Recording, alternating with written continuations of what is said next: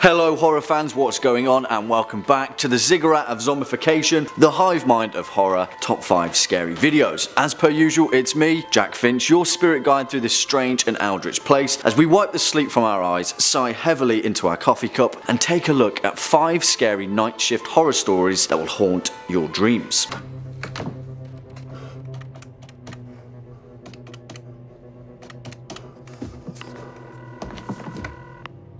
Come on. Before we begin, you know the drill. If you're a fan of this video, why don't you go ahead and give it a big thumbs up and share it to any night shift workers that need some fear to keep them awake. Useful stuff. Make sure to hit that subscribe bell so you can stay up to date with our latest and greatest uploads. Now, I don't know about you, but I've actually been a night shift worker, fresh out of university, the first job I could get, and let me tell you, there's something terrifying about being the only person awake on the opposite side of life. You almost feel like you're the only person on the planet in that point. It's isolation with nothing but your own mind to keep you company that can wander and strike fear from even the most harmless of places. Kicking off at number 5, we have the aptly named car dealership. This story comes from Reddit user Third Eye Open 2, who was a car salesperson at the time who worked into the evening shift. Things were winding down and they just finalized a deal with a couple purchasing a car. As they were showing them through the car and its controls out on the street of the dealership, a homeless person walked up to the group with a beer in one hand and a grimy plastic bag in the other. He muttered to them, "Look at this," and then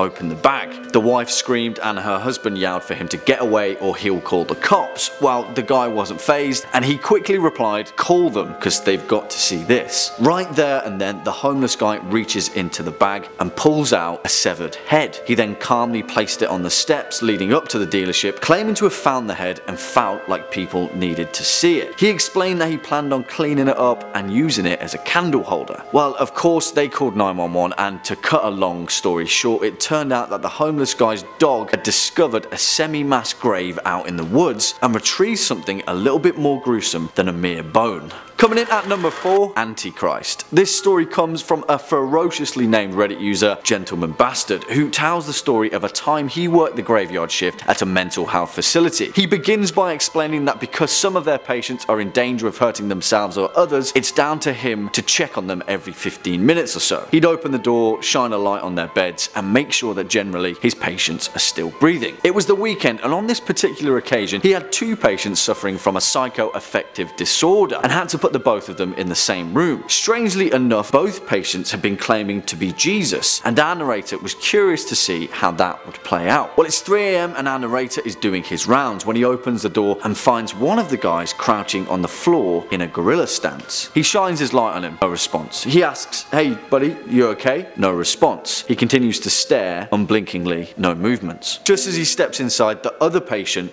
his roommate, who had been hiding behind the door, jumps on our narrator's back and starts choking him out. In a panic, he shifts his weight and uses the momentum to toss him off, rolling across the floor. Well, it turned out both patients who figured themselves Jesus marked our narrator as the Antichrist and conspired together to kill him. The scary part wasn't the attack itself, but the coordination behind the whole thing and the unknown fear of 2 unstable minds. Next up at number 3, the bouncer. This is a great story from Reddit user Tasty Duck, who used to be a bouncer at several different areas in downtown Toronto. He enjoyed working the patio area despite not being a smoker, but it was outdoors and he could chat to people. One club that he worked in was super cheap and the patio was more of a chain link fence with a gap in it which people would try and sneak in through. Well, on this particular night, Tasty Duck felt lazy, so he stood in the opening with his back to the street. All of a sudden, he felt someone approach from behind. It wasn't unusual, people tried to blag their way in all the time, but our narrator was having none of it. He puffed himself up, determined to ignore him. Well, this went on for about 10 minutes, and all of a sudden our narrator was getting a bit creeped out because he could still feel the guy standing behind him without saying or doing anything at all. He turned around, curious as to what would meet him, and he stopped. The guy was taller than him, maybe 6'4", and very well dressed. He was also covered head to toe in blood. His own blood or someone else's? Well, Tasty Duck never found out because the police were shortly called, but even though he was arrested and forced into the back of a police car, he never took his eyes from him. Well, coming in at number 2 for Fort Leonard Wood. Our next story is yet again a tale from the military. Spooky stuff always seems to happen there. This particular story comes from Jack 11058, who did his basic military training while at Fort Leonard Wood in Missouri. Now, these barracks were pretty old, dating back to around the 1950s or 60s, and every night a number of recruits were assigned onto fire guard duty. Essentially a monotonous night shift that involved mopping the floors and trying to stay awake until the next soldier came on duty. In the hallway where most of the mopping took place, there was an old set of speakers that the drill sergeants would make their announcement through, and occasionally yell at a sleeping recruit to wake them up on guard duty. One night our narrator was starting to nod off, sitting on a chair, trying to stay awake, when the speakers crackled and he heard a soft, strange voice, barely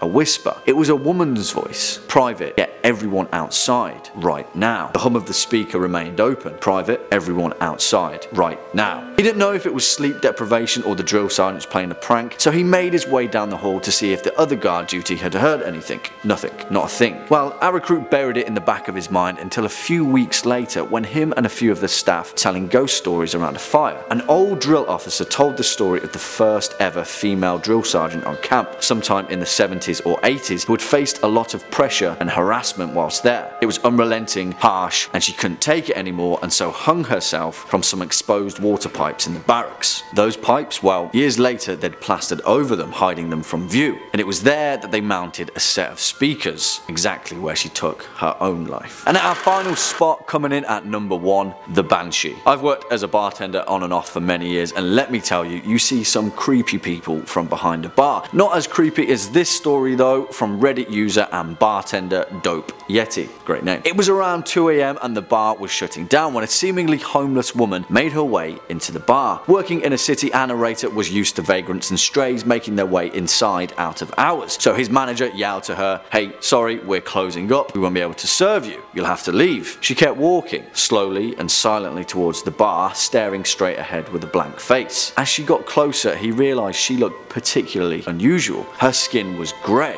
like no colour he'd ever seen in his life. It wasn't dirty or tanned, it was incredibly light grey, tight and with no wrinkles. She also had a tattoo of 4 strange lines on her face that all started at one point in the centre of her chin and continued down her neck in a ray-like pattern. In an almost unnerving fashion, she was completely barefoot. Ignoring the shouts from the manager, the woman pulled up a chair at the bar and turned her head slowly towards our narrator. Locking eyes, she said to him, "I like you." The bouncer eventually made his way to the woman and put his hands on her to eject her, when she broke out into an extremely loud, high-pitched, manic scream. It was a scream straight out of a horror movie. Even creepier, the whole time she was screaming, she was looking at our narrator dead in the eye, unblinking and unmoving. Well, what do you guys think? Was she just strangely strange, or was she something more, something paranormal, a banshee? Speak your mind in the comment box down below and, well, just pop by and say hello. If you've enjoyed this video, go ahead and give it a thumbs up. I sincerely hope you've enjoyed this video as much as I enjoyed making it. As always, you've been watching Top 5 Scary Videos. I've been your host, Jack Finch, and until next time, you take it easy.